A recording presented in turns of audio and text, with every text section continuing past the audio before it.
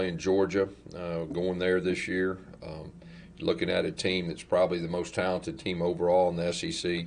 Very well coached. You look at them defensively. They're very sound. They make you earn stuff. They don't give up a whole lot of big plays. And they got most of their defensive back that I thought was excellent last year. And it's like another first game preparation. You just got to be prepared for to be able to adjust. And, last week I thought our defense adjusted well in the second half. And, of course, last year we played them late in the season. I don't think they'd given up a rushing touchdown the whole year. And, we had one on a quarterback run. And they got just about everybody back. So, you're looking at not just, one of the best rushing defense, if not the best rushing defense in the country.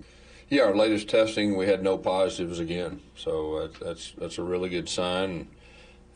Something we have to continue. It's a sacrifice that our guys have made, and it's kind of one of those deals you test 3 times a week, and you kind of hold your breath each time, not just for players, but staff too. So, and just got to be, ready to all the what ifs, what if this, what if that, and that's just the nature of where we're at this year.